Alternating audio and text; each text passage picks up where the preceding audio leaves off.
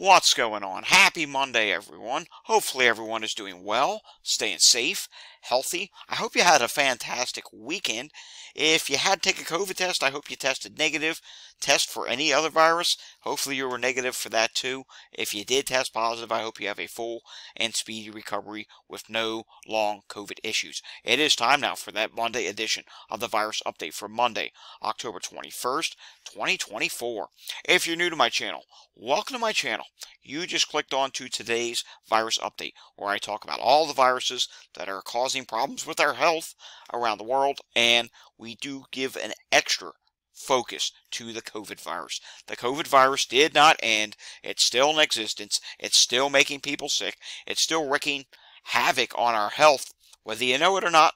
COVID, if you've had it, likely maybe giving you some problems you probably don't even know, such as immune deficiency. Yes, it can wreak havoc on our immune systems. I'm going to show you a little bit about that today. And of course, there's all these other viruses that are out there. The media doesn't talk much about them, so I have stepped up and decided to take on the job of reporting whatever news is out there to you from various different news articles, data from the CDC, data from other countries, all to keep you healthy and safe. So if you're new, subscribe down below. Hit that notification bell. Give this video a thumbs up if you like it. The more people that do that, the more YouTube's going to push out this content. Let's try for 150 like button hits today. And of course, leave your comments down below. Alright, we do have a few news stories I'm going to look at today. We don't have the weekly update from the BNO news. It looks like maybe that is going to be Monday nights. Last week, it was a Monday night that they did it, so we'll see. We are going to take a look at something on my website. Nothing new. Just want to remind you about something. Then we're going to look at some of our daily data, new data from Walgreens, and we are going to take a look at a few wastewater sites today. All right. COVID-19 update time for New Zealand. This is something that we do almost every week, or well, I try to remember to show it to you each week, and they added 917 new cases this week, and it does say the XEC variant is emerging in New Zealand at this time, and it does look like, again, 970 new cases of COVID-19 reported in New Zealand over the week to Sunday, and 5 further deaths over in New Zealand. And also there were 124 in the hospital, though like it always says, and don't ask me why, I'll never understand this, there are none in the intensive care unit. I don't remember the last time that they reported someone in the intensive care unit. It's been a long time since I've reported otherwise. Alright, in Ontario, Canada, the Stratford General Hospital has declared a COVID outbreak in one of its medicine units, and yes, there is a COVID outbreak that is going on there at this time. It's the second COVID outbreak that I have reported in Canada. There was another one in Ontario just the other day, so yeah, it was Thanksgiving up in Canada about a week and a half ago, maybe over a week ago now, and as you know, big holidays like that with large gatherings do tend to lead to increases in cases, which can result in COVID outbreaks. Alright, were you watching football yesterday? I caught a little bit of football yesterday. I didn't happen to catch this moment, though, and we have a problem. There was the Kansas City versus 49ers game. I say problem, but it's actually part of our new normal of the things that we start to see. Deebo Samuel yesterday, well, he started the game. He did just 4 snaps in the game yesterday. Had to be sidelined. He started the game with an illness, and after those 4 snaps, well, that illness got worse, and we are getting a little more confirmation, a little bit of an update as to what happened with that illness. And it says here, asked on specific nature of Samuel's ailment, which became apparent on Sunday morning, Shannon said, throat, stomach things, just real fatigued, struggled to breathe, couldn't catch his breath, and so he kept trying to fight through it, but once he was struggling with breathing and everything, we had to shut him down. And there are pictures of him. I don't know if it's being shown in this article, but there are pictures of him being on the sidelines. It even says right here, Samuel was seen getting oxygen on the sideline at one point in the game, and in the heat of Levi's Stadium, it was always going to be difficult for him to play in such circumstances, and then he eventually went back to the locker room. Yeah, just a bizarre situation. Really a sign of the times. We've been seeing so many sports players who continue to play with illness, and then things just get so bad they either collapse or something serious happens. Yeah, and for those wondering, yeah, I'm thinking about this too. It does sure sound a lot like COVID, though they don't list it, so will we ever know? I don't know. Moving on now to this. Over 150 schools may be affected by massive poultry and beef recall over listeria concerns. Oh, here we go yet again. Another foodborne illness, another virus which is going through food. Yeah, there have been a lot of these, and there are several states included: Florida, New Jersey, New York, Ohio, Pennsylvania, and that's just a few of them. There's actually even more on the list. Yeah, this is not a good thing. Want to read this full story? I tweeted it out and did post it on Blue Sky. All right, we just mentioned about illness, how we're seeing all these bizarre situations of illness, whether they be COVID or not. Let's face it, there are a lot of people who are getting sick more frequently. I'm starting to see posts on X talking about, people who are campaign workers going out to help for either side of the aisle, doesn't matter, campaign workers, and suddenly they're getting sick, or they're attending an event. People are attending political events, and they are getting sick, whether it be COVID or maybe pneumonia or something else. Let's face it, in the time of COVID, which started back in 2020, we have learned a lot of things about this virus. And one of the things that we have learned with the virus is it can impact our immune system. Here's my website, datareport.info. As you know, we have a study of archive of studies where you can click on a section and it will take you to a whole list of studies, and you can click on that and you can go, the thread will link you right to that study, whether it be from the Lancet or all these different CIDRAP, all these different credible medical resources. Well, let's do a little search here. Immune system. Let's type in immune and see what comes up. Well, take a look at this. Miscellaneous COVID studies. And mind you, immune system changes. That may become a section of its own, because it's something that you need to be made well aware of. COVID-19 leads to long-term changes in the immune system. Study shows. How about that? And then, on and on it goes. There are several different things here. Is there an association between COVID-19 and the risk of developing an autoimmune disease? Yes. There's quite a few different studies out here posted on here, some that haven't made it there yet. If I find more, I will add them. There's quite a few different studies that say, yeah, COVID virus can really do some terrible things to your immune system. It can weaken your immune system, which is not good. Look at this. Immune systems weakened by COVID. I'm telling you, there's already several in here, so I think I am going to put together a section, probably won't be today, but a section just for these studies on COVID and the immune system. Alrighty, moving on now to some of our daily data and the pollen. The pollen level's actually getting better. We only have orange in Texas. The majority of the country now is in green. Still some yellow in the south as well. Taking a look at air quality levels.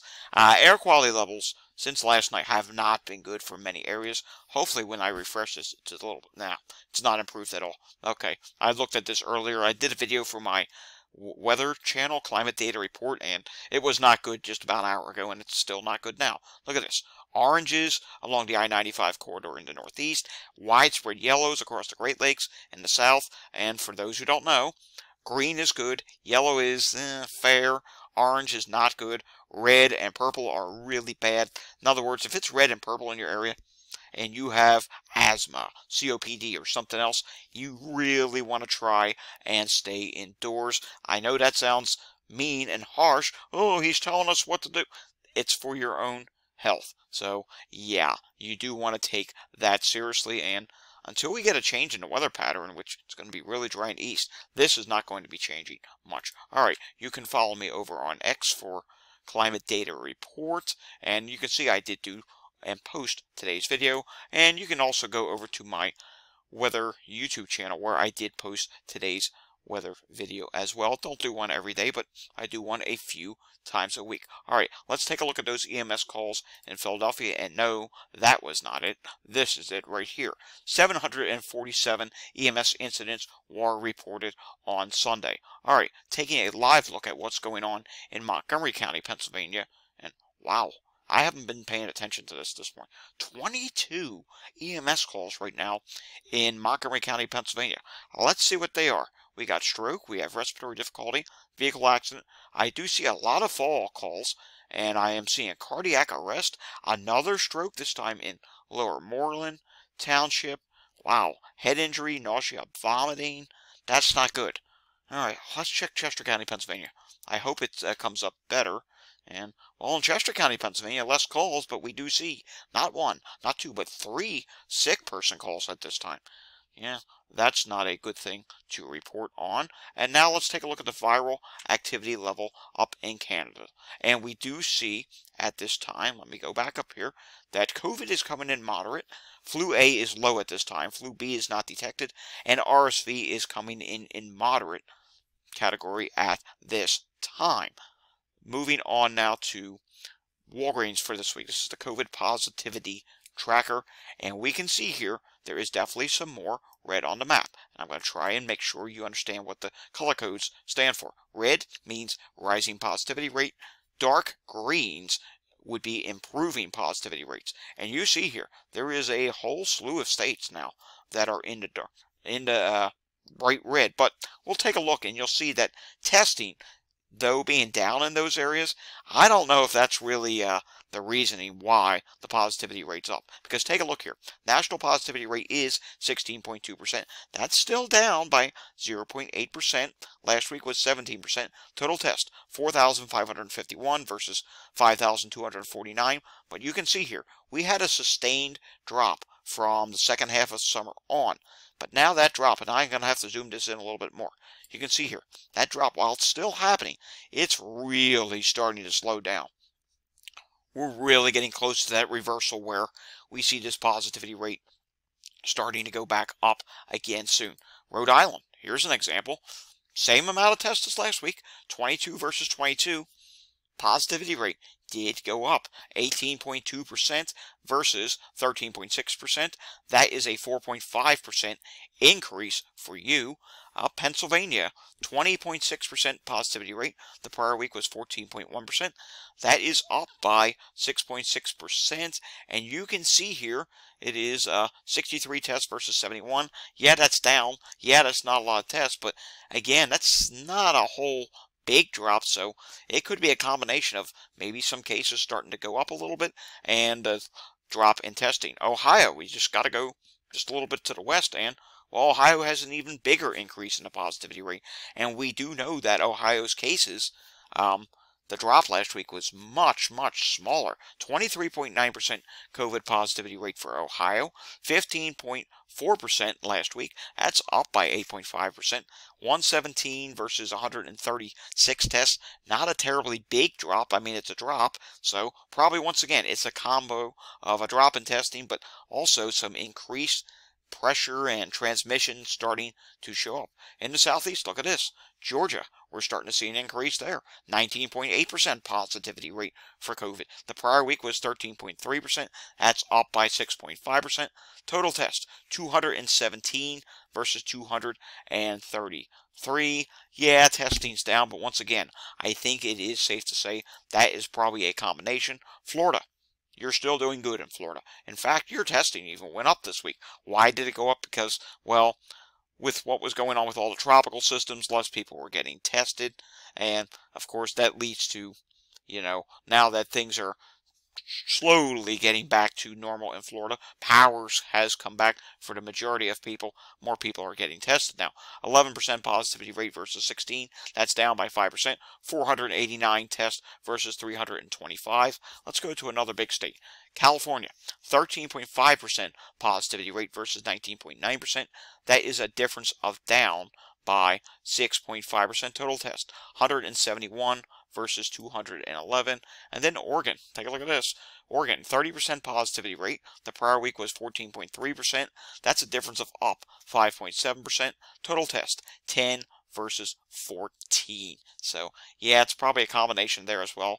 And to start with, you don't do a whole lot of testing. All right, let's take a look at 4 wastewater sites around the United States. Then we will end today's video because New Jersey, I would show that to you, but what the heck. Here's New Jersey real quickly. Well, it's not going to come up. The point is, hardly any hospitals reported in New Jersey today. I think it was 50-something. Yeah, you know they have 70 out of 70 hospitals. Let's take a look at what's going on with 4 wastewater sites. First off, Chattanooga, Tennessee. What is going on there? We can see the COVID levels there are still low at this time. RSV is low, influenza A, influenza B, HMPV very low at this time, norovirus is low, and no issues with the other viruses at this time. Now let's do a wastewater site in the Northeast. How about we check on Boston?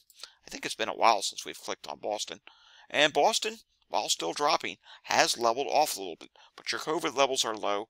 RSV, influenza A, influenza B, HMPV all low at this time. Norovirus is listed at medium, and Mpox is low at this time. All right, wastewater site number 3. Where shall we go? How about we come out to the West Coast? How about we come and do a check on a really big wastewater site? Los Angeles. And we can see here 4 million population. COVID at this time is still listed as low. RSV, influenza A, influenza B, HMPV all low at this time. Norovirus is also listed low. No Mpox detected at this time. And now let's go up further to the north. How about we come up here to Idaho and see what's going on in Boise, Idaho. And in Boise, Idaho, we find that the COVID levels are listed as medium, and they are still dropping at this time. RSV, influenza A, influenza B, all low. HMPV is low. Norovirus, overall trajectory since the end of summer has been upward, and that is listed at high at this time. And hepatitis A, not much of an issue, no detections of it, and Mpox is low at this time. Alrighty, folks, that does it for the Monday edition of the Virus Update. We will have another edition again tomorrow. If you enjoyed this update, give it a thumbs up. If you're new here, hey, subscribe down below. Want to stay informed every day? Just subscribe and hit that notification bell, and I promise to keep you updated as many days as I possibly can. And of course, share this video with anyone you know, and leave all your fabulous comments down below. Quick note about those comments, I may be slow to approving them. I'll be going out to work this afternoon and evening, but be sure I will get to see all those comments at some point later today. Alrighty, folks, hope you enjoyed this video, and I will see you all again next time. Until I see you again next time, stay safe, everyone, and thanks for watching. Enjoy your Monday afternoon.